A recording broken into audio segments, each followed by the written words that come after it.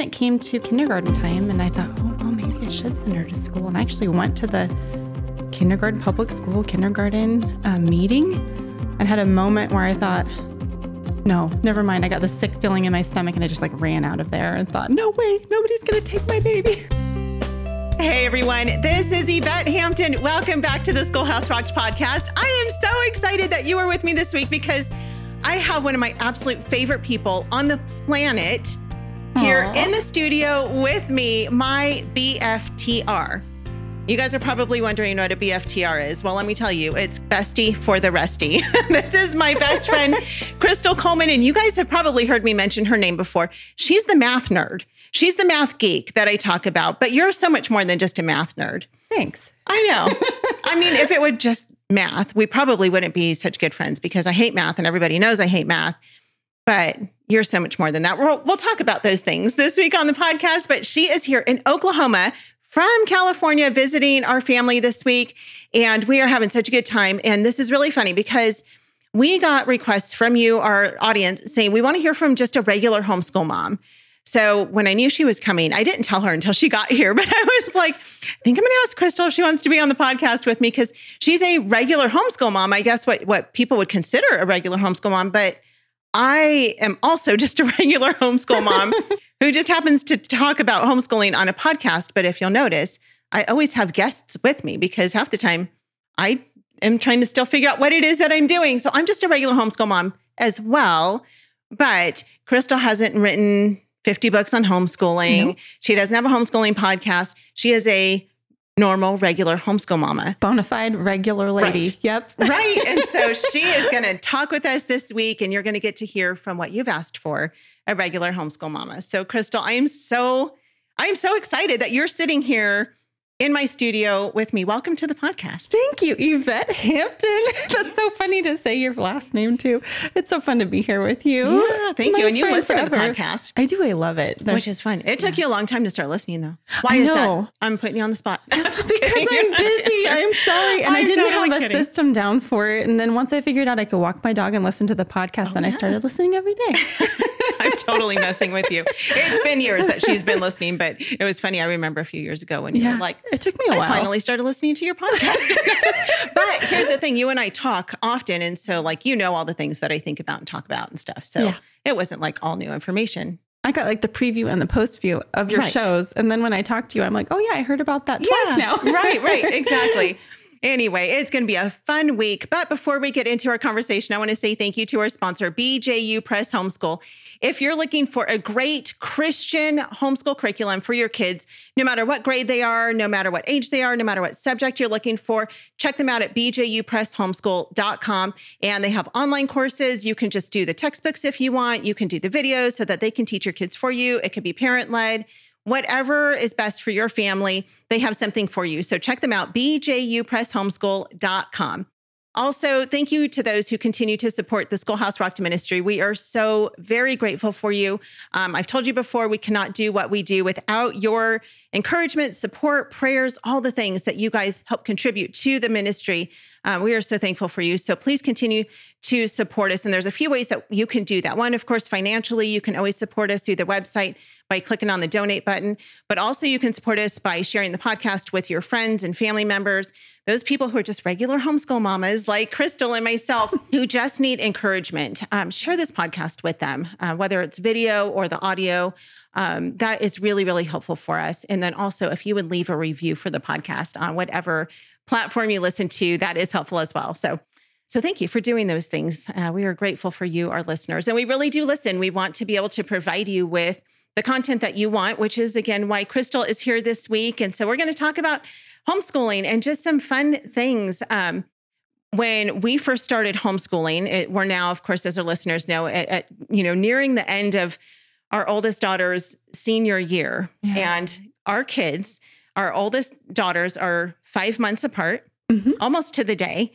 And our two younger kids, we both only have two kids. Our two younger kids are 5 weeks apart. Yeah. And so it was so fun. We got to be pregnant at the same time, both times. And so we've really we've raised our kids together, and it's been really fun. So I remember when we started talking about homeschooling, actually, you and I talked about homeschooling long before You either didn't of want our to girls. homeschool. No, long before the girls were Dead set born. against it. I was adamantly against homeschooling. And you were one of the people who started encouraging me in the way of homeschooling, probably before the girls were even born, before your daughter and my daughter were born. Was I? Did I then? Yeah, I think so. Well, I don't let's think talk I about that even because knew. you were a public school teacher at the time. Yeah, I don't think I even knew I was going to homeschool until I guess I was pregnant. Yeah, maybe so. Yeah. Well, talk about that. Talk about that transition for you because you went from being a public school teacher, and maybe talk about your experience with that. You were a public school teacher in LA County. For 5 years. Yeah, I was a pre-algebra junior She was high a math geek. math teacher. I loved it. I loved being that teacher that would say the kid's name every day when they walked into the classroom. I'd shake their hand because I thought, that poor child, like, what if that's the only handshake they get? And I loved getting to be that like light into their life. And but then when I got to be pregnant with Caitlin, I just thought, oh, my baby, I don't want somebody else to have her. I want to have her myself. So I would say like homeschooling started from pregnancy, and I would sing to her in my belly. And then the thought of giving her up was just weird to me after that point. But then even it came to kindergarten time, and I thought, oh, well, maybe I should send her to school. And I actually went to the kindergarten meeting and had a moment where I thought, no, never mind. I got this sick feeling in my stomach, and I just like ran out of there and thought, no way, nobody's going to take my baby. Yeah. So that's how it happened for me. But I remember me telling you, oh, I think I'm going to homeschool my baby. And you were like, oh no, right? No, those no, people no. are crazy. Yeah, they're weird. And I was Those like, you're homeschoolers. calling me crazy, but Yep. I thought it was weird. Yeah. Well, I think, that your experience always shapes what you think about other people. And so I don't think you had met homeschoolers at that time. Well, I that knew were sort of normal people. Right. I was going to say I knew some homeschoolers, but yes, that's probably the key is that in my mind, at least, they were still a little bit on the odd train. Yeah, for sure. Yeah. Yeah. He used to definitely say like, there's no way I would do that because that's just crazy. And it's like the typical, I think, lie of the enemy that the kids aren't going to be socialized, whatever they mean by that. Right. And I think that it's just not true that the kids won't be socialized because we get to the opportunity to bring them up with a variety of ages of people. And I just had this sweet little lady, Nellie, at church. She was hunched over with her little earbud and her little, what do you call it? What is the thing? Hearing aid? You can't hear. Yes, a hearing aid. And she told me, dear, I had just told her that I homeschooled. We had just met. And she goes, I can't think of a reason why that's not a good thing. Oh. My grandkids are homeschooled. And I think it's just lovely that you do that. And I was like, oh, because some people just go like, oh, okay. And I walk away. So it was so encouraging to have that little voice of, you're doing it. Yeah, so, especially from someone in the older generation, because oftentimes they still don't understand. We have family members who are older and they are like, why are you doing this again? I remember my uncle, and he's in his 70s, and a few years ago when early in our homeschool years, and he was so kind about it. He wasn't rude in any way, but he was just like, explain to me why. Like, why in the world would you do this homeschool thing when that you could send them to school and they could get a really great education? He's an attorney. And so he's all about academics. And so for him, it was like, well, you can't possibly give them the academic model at home that they can get in a school. And so, there's always the academia lie and there's the socialism. Socialism. That's a lie too, Crystal. Socialization lie. Yeah. Yeah. And so where that lady was going with it is she said that her grandkids really talk to her as an older person and she sees them interacting with kids of all ages. And I see that with my kids. They'll play with younger kids at the park. They'll interact with the grownups at our family gatherings. And I think that's beautiful. And they're, kids with special needs. They're not afraid because they're not packed into kids only their age all the time. Now, do we take classes with kids their age? Yeah, sure. Are we at church and Sunday school sometimes with kids their age? Sure. But it's not going to damage our kids socially to keep them home and take them with us and then get to see all of life, not just the little bubble of school. Right. I didn't really know that before I started homeschooling, but I've seen it now. Yeah. So it was fun. We started homeschooling together and I was terrified. You were not as scared as I was. No. Because you had taught. I mean, you like went to college to become a teacher. So, but that actually hurt me in some ways. I've heard that from remember teachers. That? Do you remember? Yeah, I struggled. Abby says the same thing. Because I set up my little schedule. I had it like, remember my spreadsheet? Oh, yeah. I would be like, okay, 11:15, we're going to play Play-Doh for 15 minutes. And then we're going to get out our letters. And I really was super like hyper scheduled when Caitlin was little. And I think she lost out on some just mom time and play time. And that was because I was so teacher regimented and had that mindset of school is what's most important. And I think over the years, I kind of grew into understanding that relationship was the benefit that I had kind of overlooked in her younger years, but I'm trying to play catch up now. Yeah. How long do you think it took you to undo that thinking of being in a classroom and kind of transition into what your homeschool looks like today, where it's just kind of normal living life, and academics are part of that, but it's relationships and academics and life skills and all of that? I think it's so deeply ingrained in me that it's a constant battle. I don't think that I could say, oh yeah, I've overcome it. But I think now, like when you know who the enemy is, we know who Satan is, we know he's our enemy. Right. When you know that it's not your children that are your enemy, it's the sin that's in them. Yeah. Well, now that I know that my own propensity to overschedule things and give up some of the relationship for some of the tasks is my enemy, I just have to constantly be aware of it and pray to the Lord to help me. Yeah. Yeah.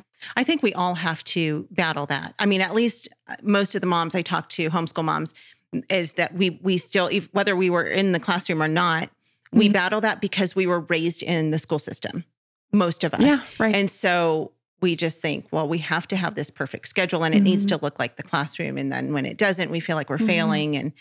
And you're right. I mean, it absolutely is a lie of the enemy. That's constantly, I still am like, how am I 13 and a half years into this? And I still feel like it's such a struggle all the time. Like I'm doing it wrong. And that's tough. That's a hard place to be as a homeschool mom. But I have to remind myself like, okay, I'm doing this, the Lord is orchestrating our days and I'm doing my best to submit to him. And so it's going to unfold the way that he wants it to unfold. Yeah. And it doesn't need to look like a classroom. Do you have a verse you read like every morning to yourself, or you like say to yourself every morning when you wake up? Yeah. What is it? Well, there's two. There's may the words of my mouth and the meditations of my heart be pleasing to you, Lord. So I'll say that first, like when my eyes are still closed. And then this is the day the Lord has made. I'll rejoice and be glad in it. So I feel like if I get off thinking those things in the very beginning of the day, it reminds me to set my heart on what the Lord has for the day and to keep in mind the struggles that I know are going to be there, that are going to be battles for me. Yeah. Yeah. Good stuff. Yay. Do you give your kids high fives now every morning like you did your students?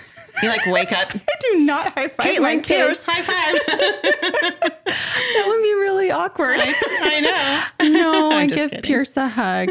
And usually, actually, he'll jump out and scare me. That's his morning mommy greeting. Oh, that's so funny. Yeah. He hides and he knows I'll be like stumbling around.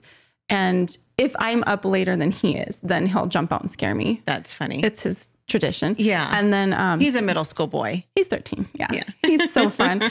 And then Caitlin's usually, she's a teen girl, so she's still getting up. So I quietly go in and I sing my good morning song to them. I sang that to the girls this morning. And Katie said, my mom sings that to me in the morning. Good morning, good morning, good morning. It's time to rise and shine.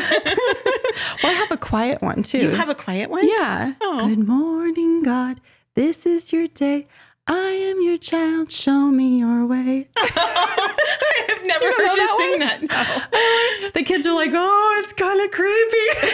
That's so funny. Oh, my word. They'll love it someday, but not now. Sure. And you know what? They think we're dorks, but they're going to be singing to their babies one day too. Yeah. And when their kids are teenagers, they're still going to sing to them because that's what mommies do. So let's take a break. We'll be right back.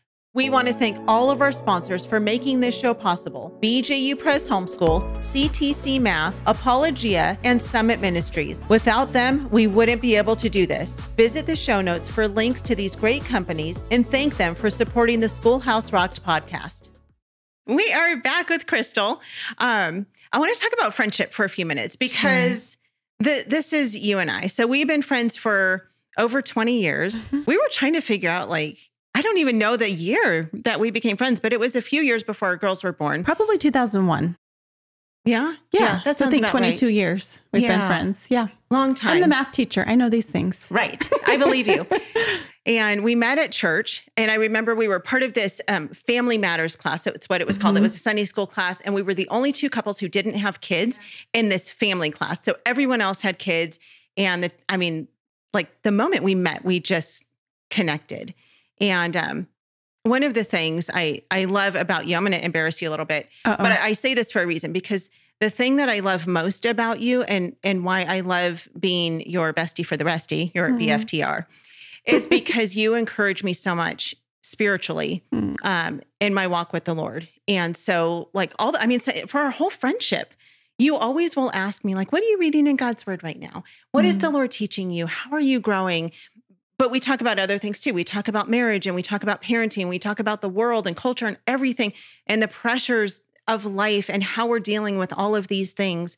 And so I so much appreciate that about you. And you just exude the love of Jesus, like to everyone around you. And I know that if others were here who you're friends with, they would say the same thing. Where I'm trying to think of a good way to ask this, because like, where did you learn to do that, Crystal? Did you go to friendship school? Actually, I did. I'll tell you. You can call 1-800-FRIEND and get that. We should start that. We should. Yeah. Friendship school. You want to learn how to be a good friend? Call Crystal Coleman. She will teach you how to be a good friend. But really, I see that in Katie, your daughter as well, who is my daughter's best friend. They had no choice.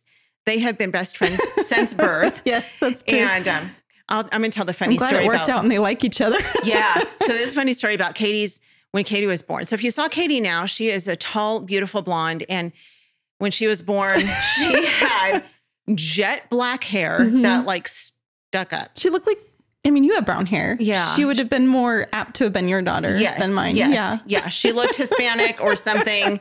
And And so we totally could have swapped kids and people would have believed that Brooklyn was yours and Katie was mine. For sure. Because Brooklyn had blonde hair. Yeah. And Katie had black hair. It was hilarious. Anyway, so our girls have been best friends since the day they were born. And I love just seeing that you have instilled that in Caitlin as well. And she is that friend to Brooklyn. And she came to surprise Brooklyn for her 18th birthday. That's why you guys are here. Oh my goodness. You guys, it was so much fun. Brooklyn had no idea. Yeah. And so and that's one of the things I love about you is you are so adventurous and fun and you are creative and always have a new idea. Oh yeah. You call me the idea girl. Oh yeah, for sure. You're my idea friend. And playful. And you always love to go do things. And you're always my fun idea friend for sure. Yeah. If I want to go do something fun, I'll be like, Yvette. Yeah. Okay, what are we doing? I'm trying to get her and her family to move to Oklahoma, but they live by the beach right now, darn it.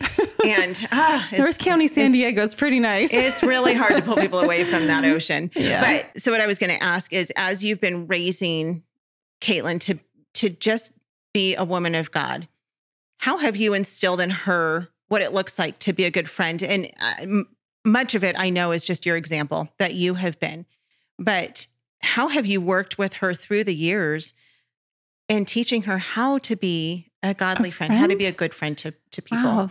I don't know that I intentionally did anything. I think it's all the Lord. It's just always driving her to Jesus, who is the good shepherd, who is our savior, who loves us unconditionally.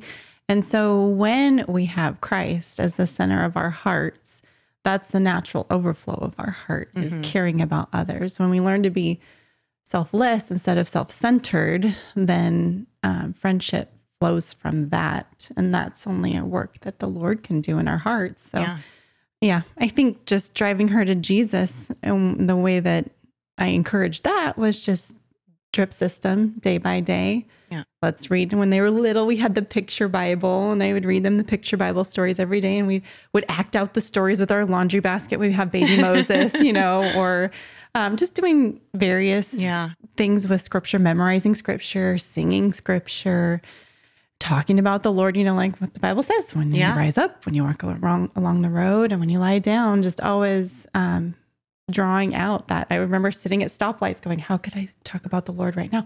Look at the beautiful flower God made, or, just various things that we can always be doing to direct the kids to the Lord, not in a forced way, Sure. but just in a way that he naturally reveals himself to us through general revelation, through scripture, and through the kindness of people, acknowledging the kindness that other people show to us. Yeah. I think that's a fun question. I never even thought about that. So it's just intentional parenting. It's pointing them to Jesus. It's finding ways and opportunities to show the love of God to them and to others. And so, it's leading by example is what it is. And you're good at that. So anyway, we're out of time.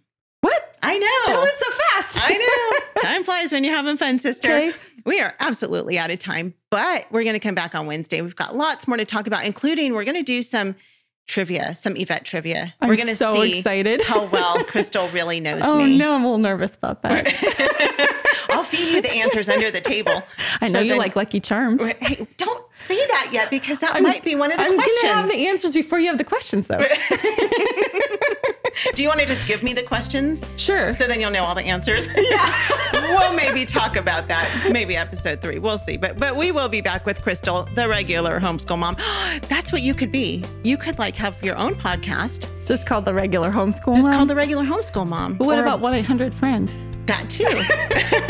We're going to start a whole, see, I'm the ideas girl. We're going to start a whole new business, a friendship revolution and a homeschool mom revolution called the regular homeschool mom, because that's what we are. We are so regular homeschool mom. Anyway, we will be back on Wednesday. Thank you guys so much for being with us. Make sure you stay tuned to the end of the show to hear a clip of what's coming on Wednesday. And maybe you'll even hear a clip of one of our trivia questions. I don't know. Probably not. But we'll see. I don't know. Stay tuned to listen to whatever the clip is. And thank you guys so much again for listening. We love you. Have a great rest of your day, and we'll see you back here then. Bye. Education is discipleship, and this is something I didn't understand until I was probably 3 years into homeschooling. The Bible teaches us in Luke 6:40 that when a student is fully trained, he will be like his teacher.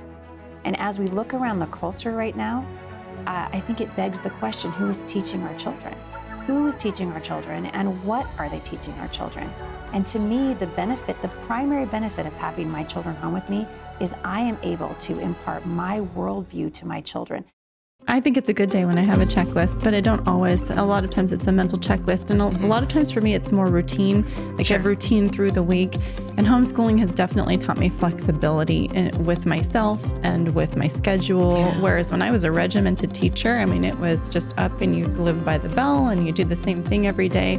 Whereas homeschooling, because you're tending to the hearts of your children, flexibility is definitely something that you grow in. I have grown in flexibility, and it's allowed me to have to seize the opportunities to reach my kids' hearts, because I've slowly been trained by the Lord and by homeschooling to not have myself as regimented as I want to be, and not, if I don't get all the things done, it's okay. Yeah. Because we're tending to the things that are always most important. So keeping that as priority, if that's the one thing I do all day, is I read my Bible and I share the Lord with my kids in some fashion that reaches their heart. Right.